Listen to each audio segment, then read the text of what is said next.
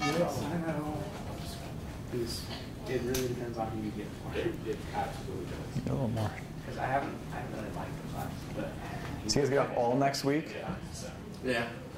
Okay, we're good. When I was in school, We didn't get a fall break. we got 3 days. We got to go till Wednesday. No fall break for you at all? Yeah.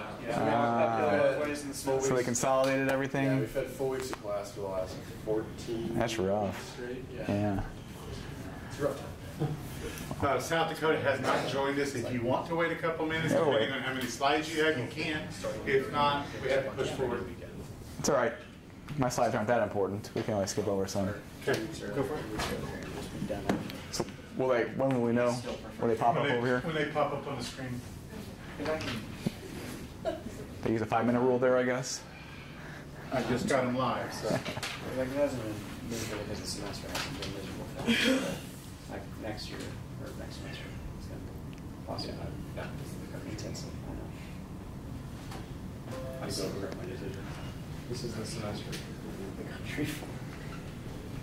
Oddly enough, only me and Colton go. I thought there'd be more. I thought there'd be more. So Chuck, you said their test is open notes. That's all the slide. You're gonna give them all the slides and they can highlight all this stuff. Yep. Too easy on these graduate level students. That is true. That is true. I did tell them to write a few things down last time. I hope they listened to me. It's almost like I also wrote part of the test. Fair game. I'd say that you couldn't be on stuff that's not in there. That is true too. Hey, that's. Is that the YouTube? All right. I just do what you want to do. Okay, we'll go ahead and move on. If South Dakota joins us, great. By the way, the weather today was ridiculous. I woke up and it was, 68 degrees outside? And by the time I got to work, it was like 54 degrees. Oh, well. All right. Well, now I have problems over here. What's going on?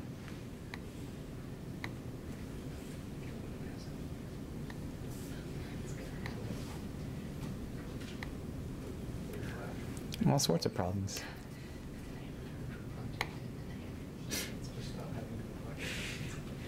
Just don't need sleep. It's easy.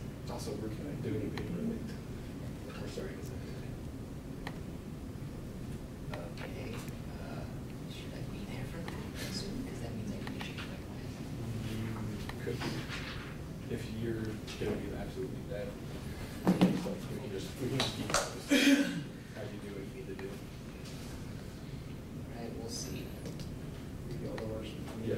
Get some research. We'll be flexible. So we kind of just decided this. Yeah.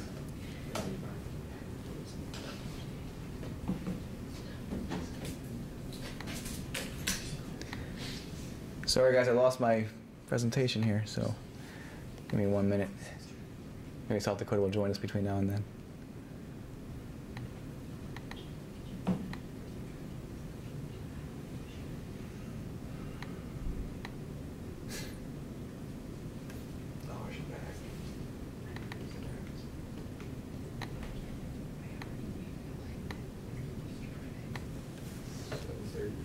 This one by itself, I think you're like 6:30.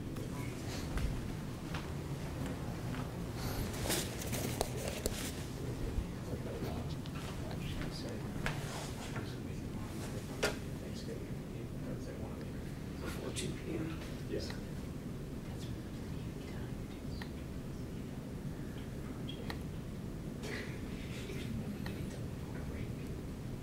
I mean, I want to do it. Like, make it possible, because I have another paper to get that over break. That's more substantial papers.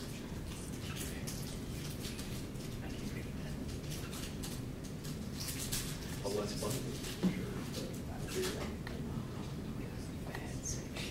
Good. That's my biggest regret.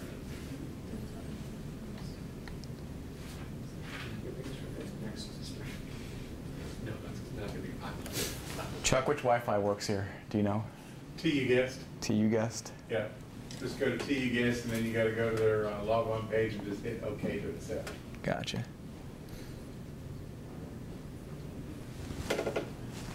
Yeah, already good. Oh my goodness. We're already good? Yeah, All right.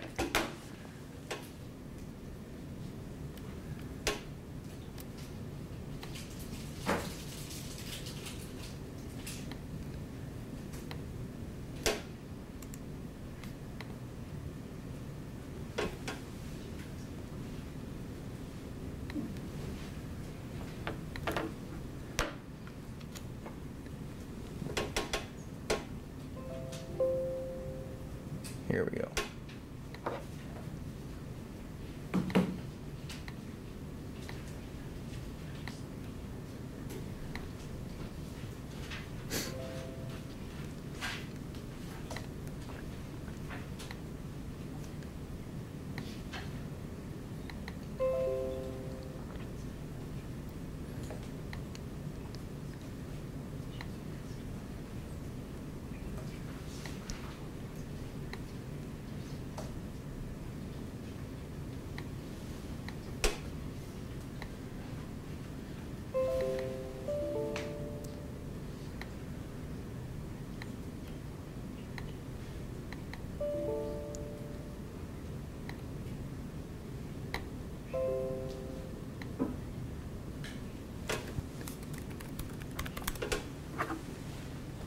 I don't know if you need that, I can get a copy on the flash drive.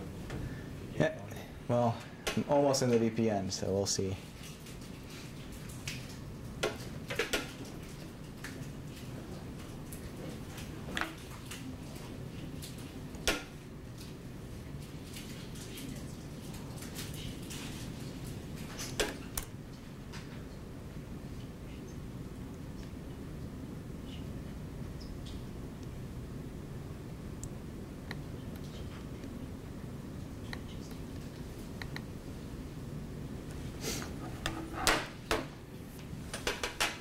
Okay, progress. See, I already had it loaded and everything, and it still doesn't do me any good, so, oh well.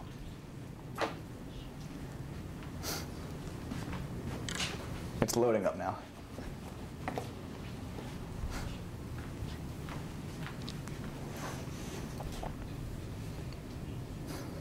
All right, so while it's loading, last time we talked about basics of TO, kind of focused more on the general outline of mechanics, kind of what a TO system looks like, what a vessel looks like, where the fire goes, where it comes out, things like that.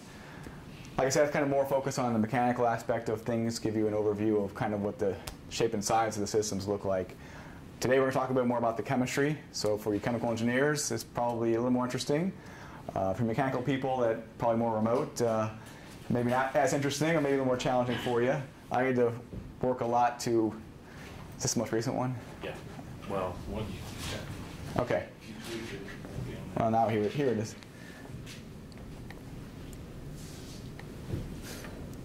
Oh, that's vapor control. I mean, that's not even the right one.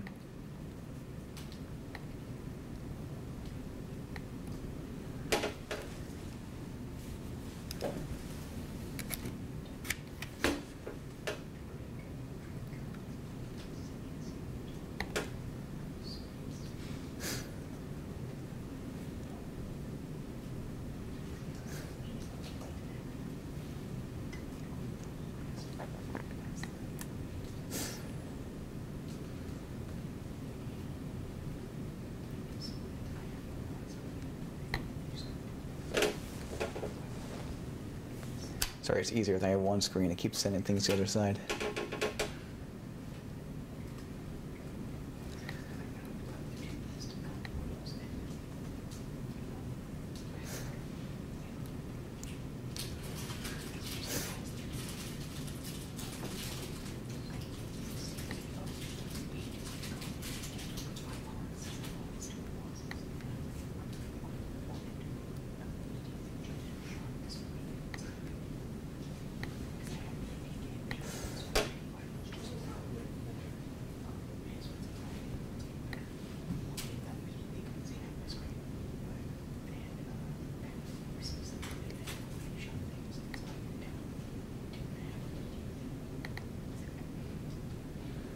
There we go.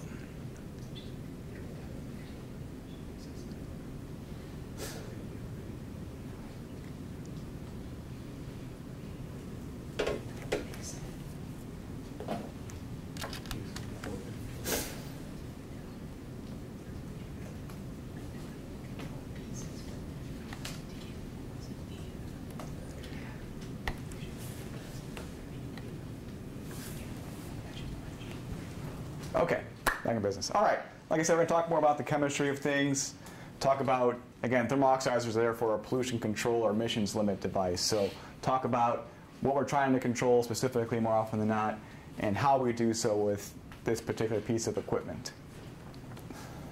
Remember yesterday, a TO was really there to help break up mostly organic compounds or chemicals that are left over in the chemical process of these facilities that are making product, whether it be gasoline or plastics or whatever it may be.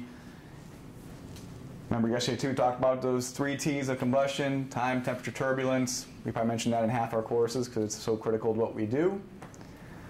In terms of pollutants and things that we're dealing with, primarily we're talking about unburned hydrocarbons. This has become a big deal, especially lately. Talk about methane being released, all these gas wells in the US especially, as well as elsewhere. How do we control those hydrocarbons? A, so we're not polluting, and B, how do we cover those so we can make that into product? Also, we hear a lot about CO, NOx, greenhouse gases. Those are the big 2. Particulates, obviously particles, carbon atoms, other types of heavy metals and things like that that happen to get to our systems. And other things like halogenated compounds, like chlorinated systems, fluorinated, things like this. So why do we care about these things? Anybody have an idea why we care about burning those things off? Pretty obvious, I think. Health reasons. I mean, obviously, burning some of these nasty things, if you were to breathe these in, would make you sick or possibly even kill you in some cases. Obviously, they add to ozone issues. I was in Shanghai last week, and I can tell you what, a clean day in Oklahoma is a lot different than a clean day in that part of China. A big part of it, and also just the global environment overall. There's obviously a lot of factors that play into this. So that's why we have to deal with these things.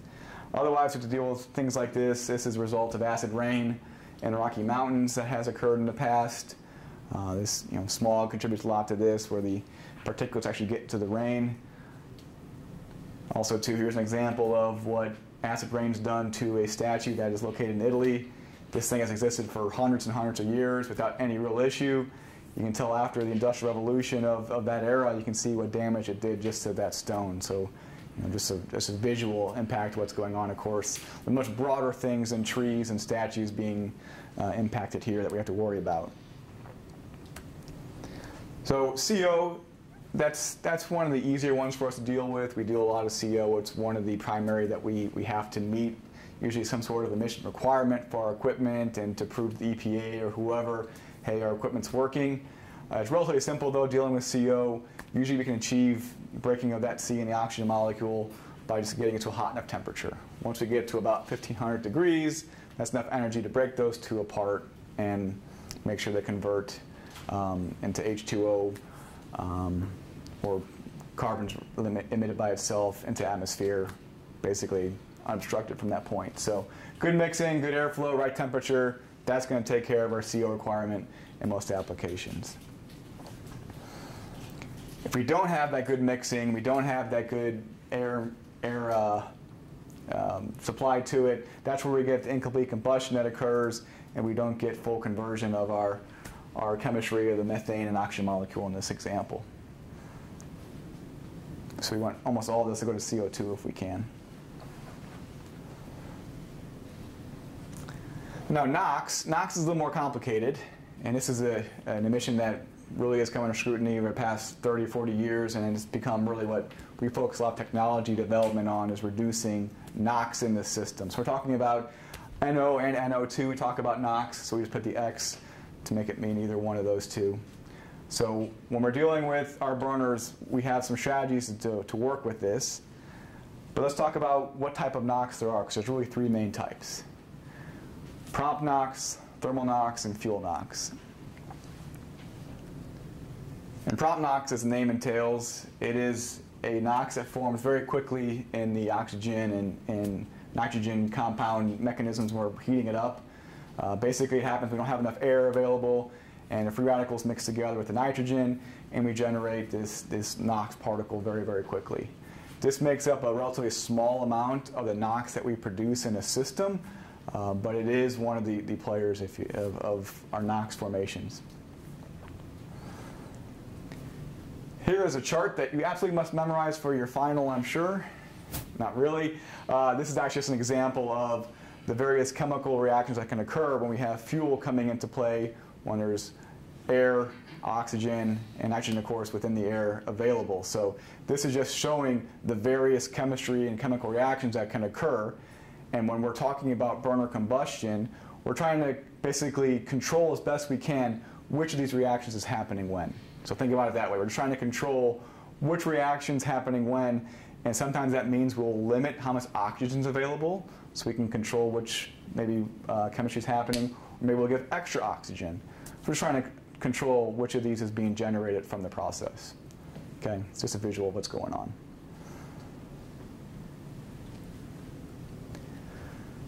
The next one, thermal NOx.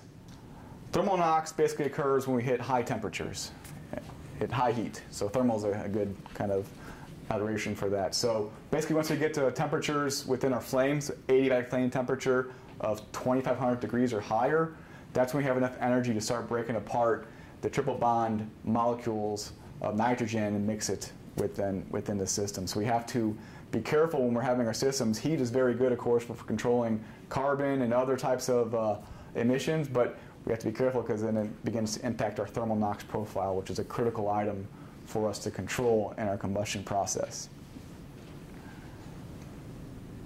And this is where most of the NOx is generated within our TO systems and most burner systems as well. So when we're dealing with NOx, we have several strategies to help reduce this.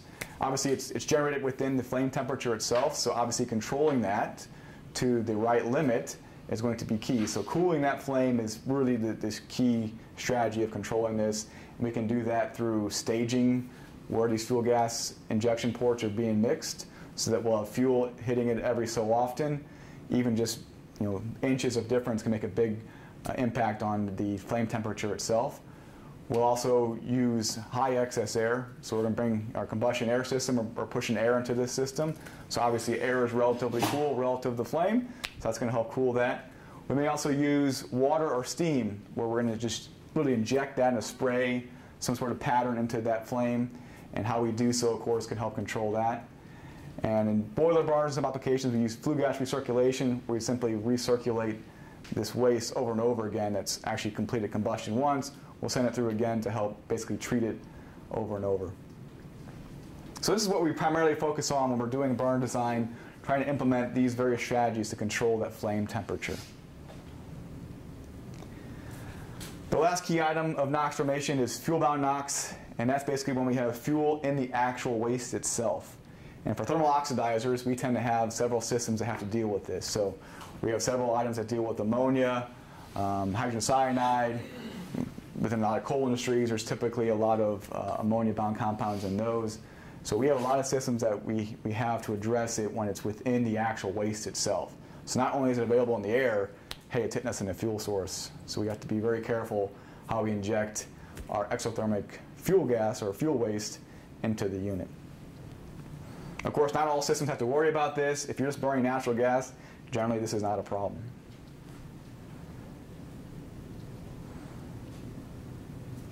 So like I said, when we're dealing with NOx and we're dealing with low NOx burners, it's all about controlling that flame temperature. A few systems here. We may also use some catalysts or other sort of post-combustion, which I think you had a course on post-combustion already. SCR, SNCR, sound familiar? Okay. Just for your information, here is a chart that shows the impact of NOx on your y-axis in regards to flame temperature. So like I said, as you go up in flame temperature, the NOx begins to shoot out. So we have to be very careful about that. So we know that based on this, we have certain limitations of what the flame can look like and temperature-wise. Here's some photos actually based on that previous chart, just showing the same burner in the same sequence, and it's just actually going up in temperature, so you can just see that how that flame temperature, color, shape is impacted by the same flow rate, but at higher temperatures within the unit. So we're cutting back the air in this case.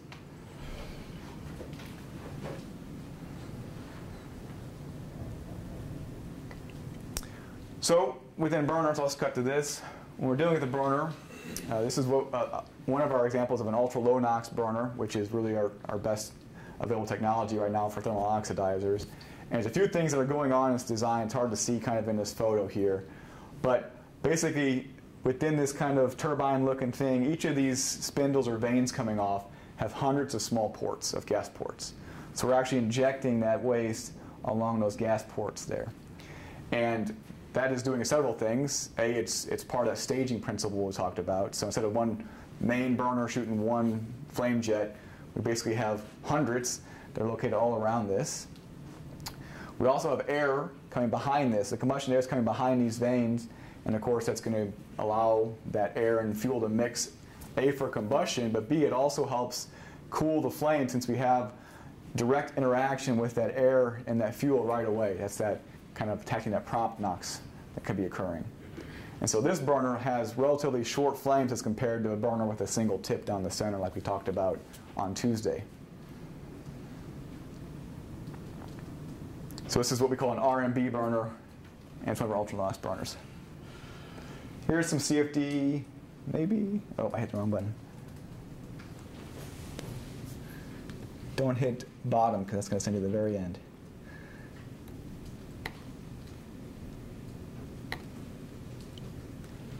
Here's a CFD showing, this is that burner itself. It's actually firing down if you think about it this way. So this zone right here is where those little vanes are at. So this is where that fuel is being injected with that air. And so we have what we call a rapid mix section that happens very quickly here because of those vanes interacting with that air right at the exit.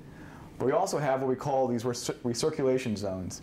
And so these are basically zones where we're creating eddy currents to help the flame kind of recirculate back on itself. And so what that does is it actually creates this cooler outside shell air and ambient condition mixed with the hotter temperature occurring in the middle. Remember yesterday I showed you some of those CFDs. It pretty much showed a hot flame down the center. Well, this helps prevent that a little bit by pulling in the outside cooler air that's on basically the outside of the vessel and pulls it back to the center to create A, better mixing, which is good, but also B, cooling the flame, which is good for NOx. Maybe I should do it twice, so once in this initial section and then once again out here.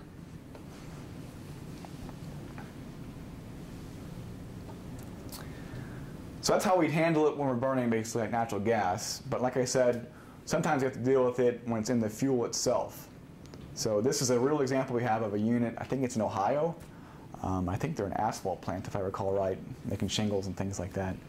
And they actually have several, you can see all the highlighted sections, several wastes that contain nitrogen within that chemical makeup. You can even see some of the various chemistry items there. And so we have to deal with that, and that's not as simple as just burning it in that low NOx burner because it's within the fuel itself. So there's some other things we have to do to basically get the nitrogen out of the waste before we treat anything else. So one of the ways that we deal with this is through what we call an oxidizer system, and this is a three-stage process. And this process is done, if you recall, because I mentioned we're trying to control the chemistry reactions that are occurring. I showed you that chart with the kind of flow diagram. And so basically when we're using this system, we're using various injection points and oxygen and temperature set points to basically control what's occurring at one given time. So generally these systems are three stages. Stage 1 is reduction zone, stage 2 is a quench, and stage 3 is reoxidation. So what does that mean? So the first stage, reduction zone, this actually is a substoichiometric operating point within our unit. So stoichiometric is having just the right amount of air for perfect combustion. Usually within us, we actually use excess air, so we're actually more than stoic. We'll use, say, 15, 20% excess air to make sure we get a good enough mixing. In this case, we're specifically reducing the temperature, or reducing the oxygen available to get very, very high temperatures. And high temperature is bad, right? Why would I do this? I told you high temperature is bad. Well, this is only phase 1. So this first stage, we're trying to get all of the nitrogen-bound compounds broken apart from the hydrocarbon they're related to right now. Okay, so we're not worried about the output yet. We're trying to get what's coming in. Let's get all the nitrogen separated out as much as we can, as best we can. So we get the very, very high temperatures. It's a very, very high-intense mixing environment, and relatively short. We only operate here about half a second typically. Normally we're a full second, but half a second. So we're basically just trying to do the first stage of breaking apart those nitrogen molecules coming in that are mixed with other hydrocarbons or things like that. So once we've done that, we have to prepare that current state of gas to then go into a normal type of combustion process. But we can't do that right away, because if we give it air, it's going to get really, really hot again really quick. It's going to get hotter than we already are. We'll make a ton of NOx. So the second stage is a quench section. So before we were at 2,000 degrees, 2,500 degrees, now we're going to shoot some steam or air with that waste, and we're going to cool it back down, say to 1,100, maybe 1,200 degrees Fahrenheit. And so this is just really getting it ready for the next stage, which stage 3 is reoxidation. So this is basically, we're going to actually put air back into the system. We're going to be we're going to be stoic, even probably 20% excess air, as we would say. And this will help us basically burn everything else out that we have and keep our flame temperature below that adiabatic flame temperature that generates NOx. So this is where we're basically taking care of everything else. So now that we've taken care of the nitrogen-bound compounds, we're taking care of everything else at this point by re-injecting it with oxygen. So here's an example of what that looks like. Waste gas coming in, it's got nitrogen in it. We got usually natural gas fuel. We'll be in a reduction furnace, so substoic. We may inject some other items too, but typically we don't. We have a cooling section. That's where we're injecting either air or steam.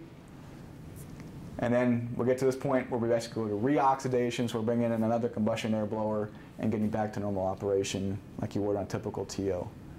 There may be a boiler on the back end, maybe not. That's just an option like we talked about before, and then you're out the stack. So stage 1, 2, and 3. Here's an example of what it looks like. It's kind of a mess to see within a photo, but actually the burner is here, firing that way. So this first stage here is the reduction section. There would be a combustion air blower, there's probably 2 of them. One supplying combustion air here. Here's the cooling section. So we had a limited plot space, we had to make it to a U. Here we're injecting steam right at this elbow. That's going to mix with that. And then here we have combustion air that comes in again from the side, and we have our final set of combustion that occurs there.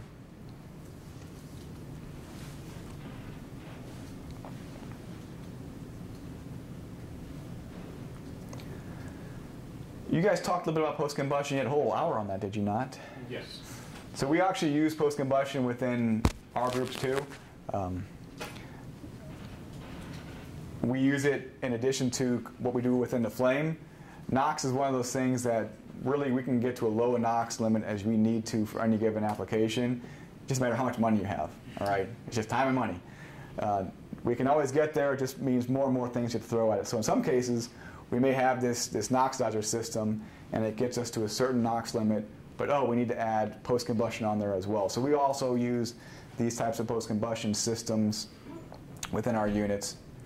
I won't go into too much more detail, but we use exactly the same formula as everything else. We use an ammonia injection spray, and we can either do that with a catalyst or without a catalyst. Here's an example of one being shown on thermal oxidizer. In this case, we have our kind of vertical combustion section, and there's our ammonia injection, and then we can either go out the stack, or in this case, we're covering some fuel. That's how we can do that sometimes. We have to be careful though, if we have too much ammonia, you get what's called ammonia slip. They may have mentioned that before, and that's obviously bad because then you get pure ammonia out the stack, which is obviously not our goal. We spend a lot of times too when we're dealing with these, obviously the CFD, how we inject that, making sure it's perfectly even as much as we can is a critical aspect of our post-combustion systems. Just a reminder for you, since I got the slides here, SCR is selective catalytic reduction, so that's when we're using a catalyst with it. Catalysts can be various shapes and sizes. You see this photo last time they show you this? Mm-hmm. Yeah, they call these cassettes. So all sorts of different designs and companies that use these and different types of material that we use to basically absorb and get NOx emissions even lower. Okay. This chlorinated section, this is actually probably one of the most difficult applications that we have within our product group. And I'll talk a little bit why, because it's not just the chemistry item, there's a lot of mechanical considerations we have to worry about.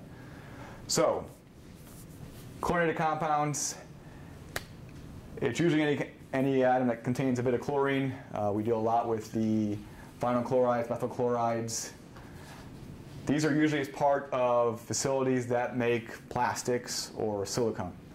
I've been to 2 facilities in Freeport, Texas. One of them makes kind of high-end, unique silicones, the ones you buy at Home Depot, or even more unique ones than that.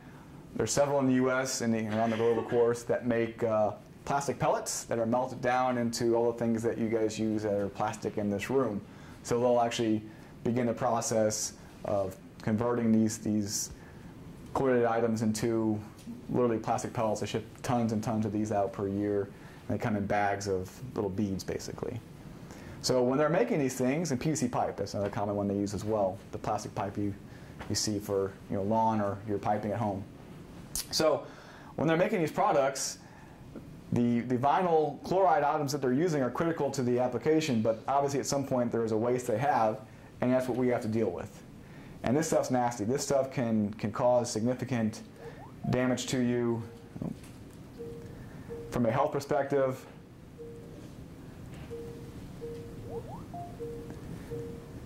As well as to the environment. So when we're actually building these systems and designing these systems, there's a number of items we have to be very careful about. So here's a diagram of what a chlorinated system looks like. And I'm sure it makes no sense to any of you. In fact, it barely makes sense to me of what's going on here. But like I said, this is one of the more complicated pieces of technology that we use, because there's several steps that we have to go through to treat the waste coming in to allow it to be either recaptured as a pure chlorine item that they can use in product, or captured so that it's not emitted to the atmosphere, so only the good things are sent out. So I'll break this down a little simpler in a moment. So when we're talking about our objective as a thermal oxidizer is basically to combust all the hydrocarbons, so all the H items that are part of this, and break it apart from the chlorine item. We'll just separate these two, okay? So what our goal ultimately is to either capture the chlorine or turn into a salt that we can then dispose of in a container or something like that. Those are the goals.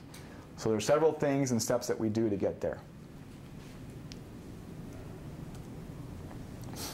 So here is a typical chlorinated system. We have this right here, which is the same as everything else I've shown you before, our thermal oxidizer. We then go into a quench section. Many of these have what's called an absorber, which is where we actually absorb some of the chlorine and reuse in product. Then you have a scrubber where we're turning these items into a salt, and we go out to the stack. So I'll talk about how we get through that.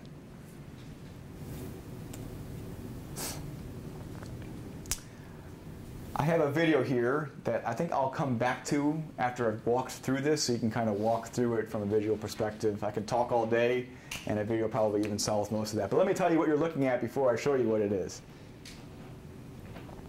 So like I said, here's a general breakdown of what's in a chlorinated system. I kind of showed you this already, so I won't get into that. But like I said, when we're dealing with chlorines, we're having to work through various set points to get the chlorine broken apart from the hydrocarbons. And the step one, again, is putting it through our burner. There's our burner here. Since we're dealing with chlorine, MOC is material of construction. We have to be very careful what materials we use. Most of our burners are made from stainless steel. It's very good for temperature resistance. It's very good for chemical resistance. It's generally what we use, I'd say, for 80–90% of our burners. But for chlorine, it's very corrosive to everything. Carbon steel can last hours. Stainless steel may last days. So you have to look at other materials. In this case, we're saying Hastelloy. There's other ones called RA, rolled alloy, or there's Haynes is another brand name. Very unique materials that allow us to have a sturdy enough design that is not eaten alive by this chlorine present in the waste. So they're very expensive. But we can actually build our standard, that R&B burner I showed you before. We can use those. We have other options depending on it if we need to worry about low NOx or things like that. When we're dealing with the chlorine, again, we're trying to deal with that methane, that chlorine atom, along with the oxygen air available. And generally, this is what we have to worry about here, right? These are the items that we're trying to deal with, all the items in blue. Those are the products of combustion that we have to then capture or retreat some other way to get them out of the system. Because we can't release this pure chlorine into the atmosphere. You inhale that, it's going to knock you out, could kill you. Okay, imagine being in a swimming pool times 1,000, right? That's inhaling that kind of chlorine to you.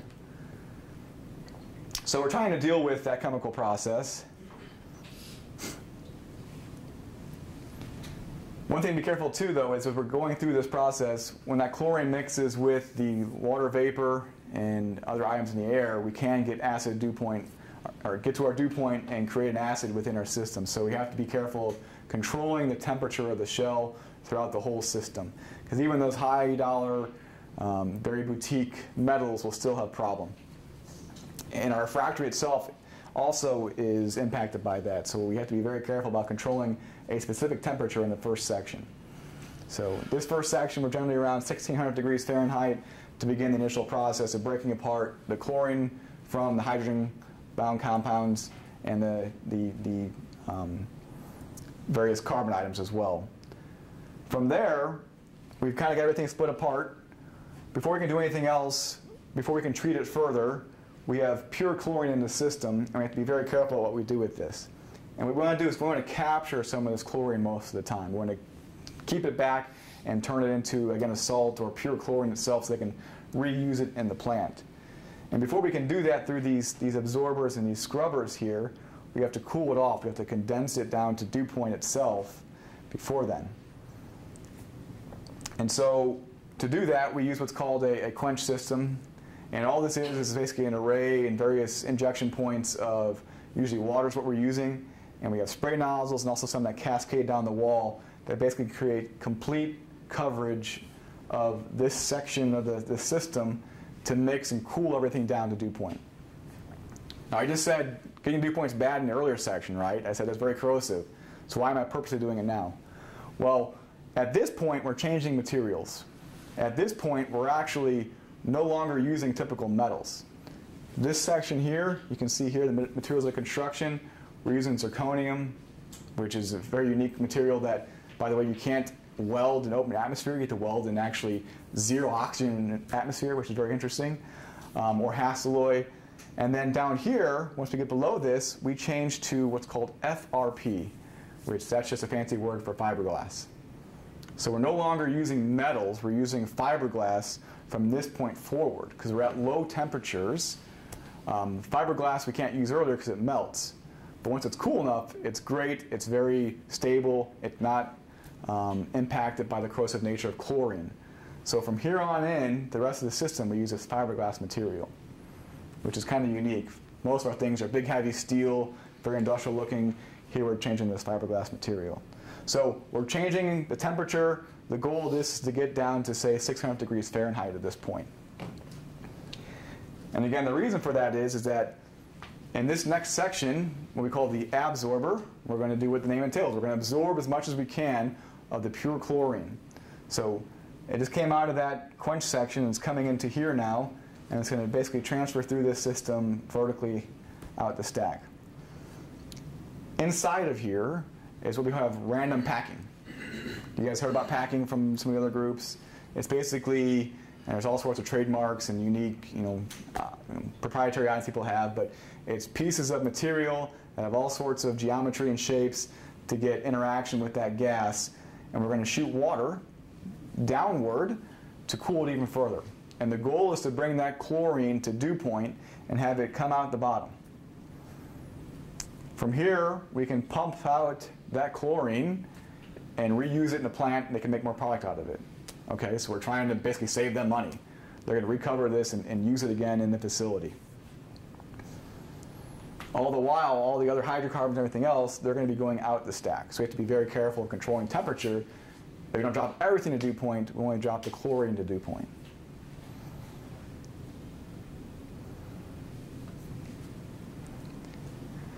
And we can actually achieve as much as 90% of the chlorine removal from the system and recover that.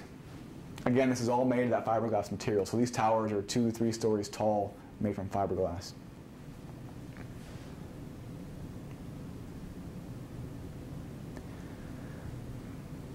Okay, so we've gone through and absorbed as much as we can.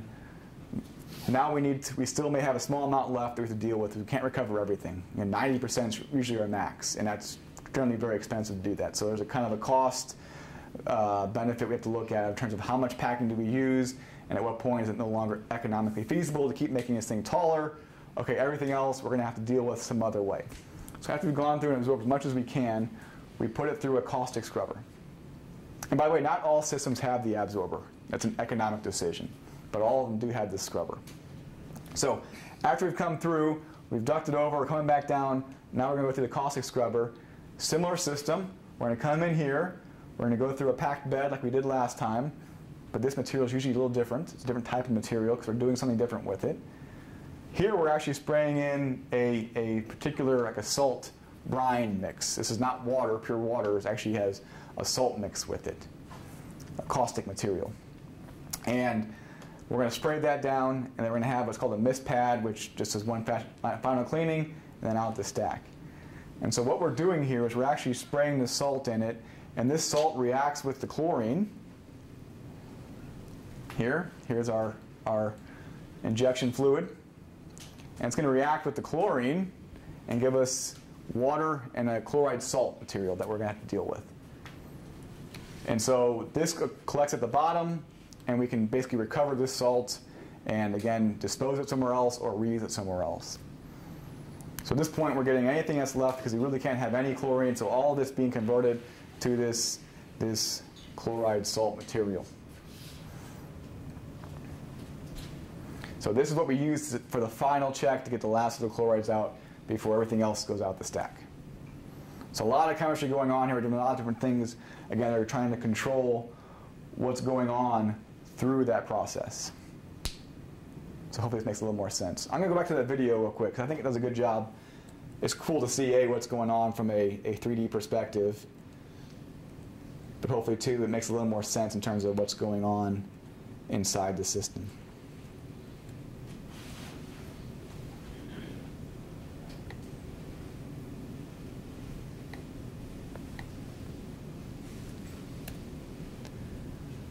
It's not going to work.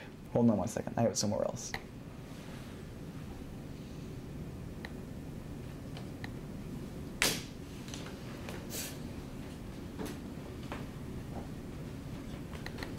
Any questions on looking this up? Does it all make sense to you?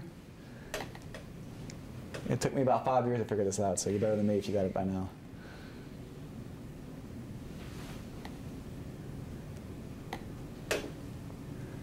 Sorry, it keeps kicking that over there, doesn't it?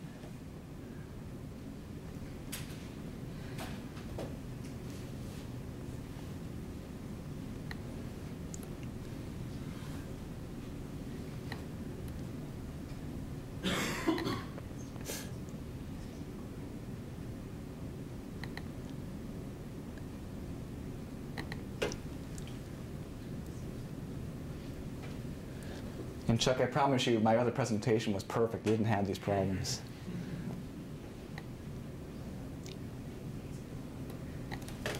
Okay. So here's that video.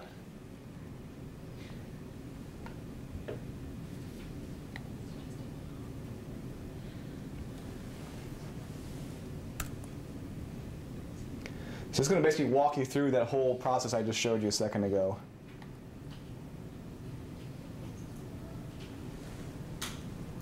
At least it should. Here we go. And this has a low NOx burner on the front end, but this is actually indeed a vinyl chloride plant. So this will show you both that RMB I showed you with the rapid mixing, as well as all this downstream equipment that we've been talking about. And this is actually two systems that are mirrored together. So we have our combustion air that comes in that's supplying our air for our initial process. Our fuel gas coming on to light our pilot.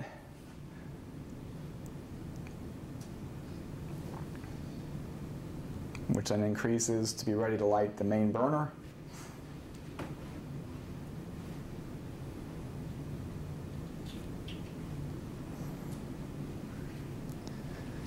First section, we're about 1500 degrees Fahrenheit. This one actually has a boiler, which most of them don't, but there's a boiler there that's just recovering some of that heat.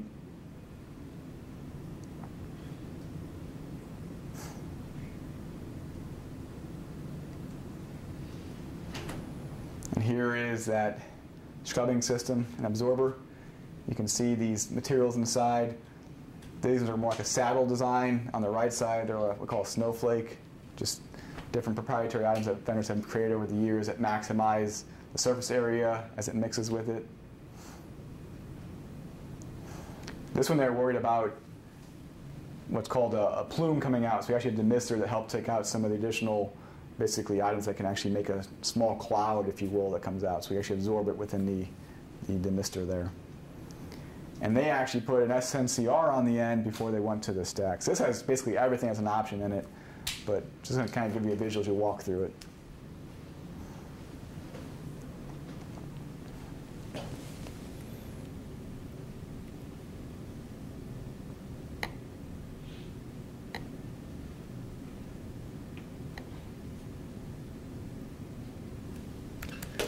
All right.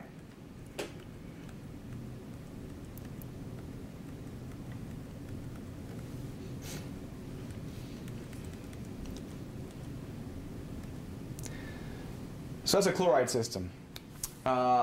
Sulfur plants, generally speaking, when we have any sort of oil or coal, things like that, that's used to make gasoline, we have usually, typically, there's H2S, there's sulfur compounds within that waste, and we have to deal with that. And most of these plants are called SRUs, or sulfur recovery plants.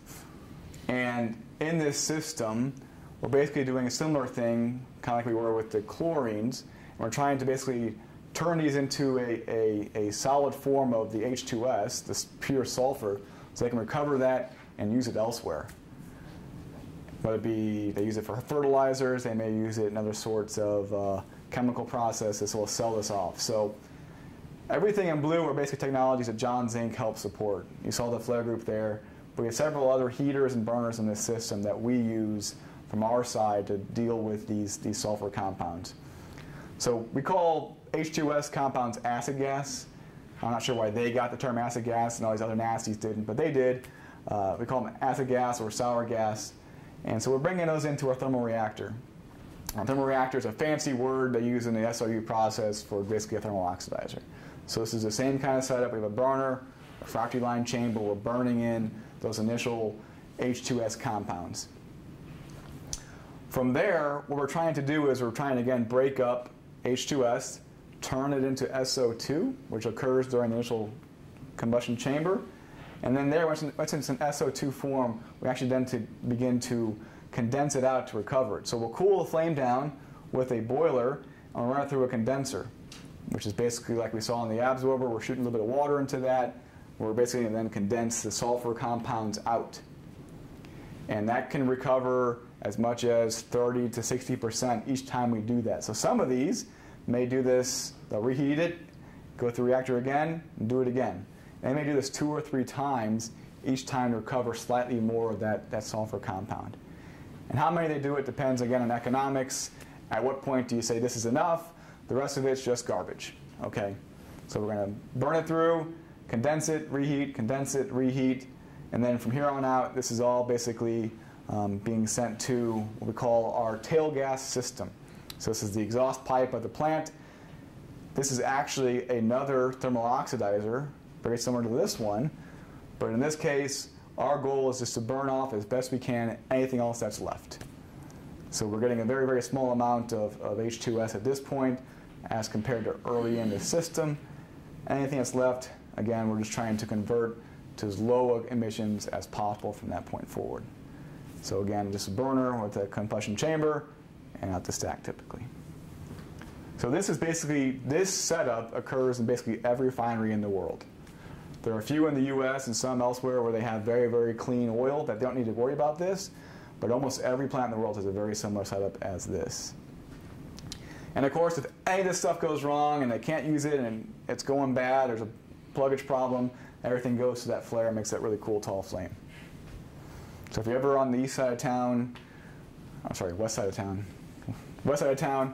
kind of over by where Oktoberfest is and things like that, or the OSU Medical Center, you see those refineries there, take a look for the flare. You can usually tell how well the plant's going. If there's a big flame going on, it means it's a bad day for some operator in that plant. So they got a problem. So that's what's going on in the system. Again, we're trying to recover as best we can, and anything else that's left, we're getting out to atmosphere. So we don't always destroy everything. We are recovering and doing some good for our system, not just a trash can, but in the end, we're just trying to make sure that anything that gets to the atmosphere is things that you can breathe. And I had a few more slides, but I lost that revision, so we're not going to go through those. So I guess with that, do you have any questions about these items we talked about today? Any questions about TOs from the other day that may be on the test or anything else? This is the last class, right, Chuck? Yep. Anything else make sense? You guys want to get out of here, don't you? Okay, a little early. A little early. Anything else? All right. Thanks, guys.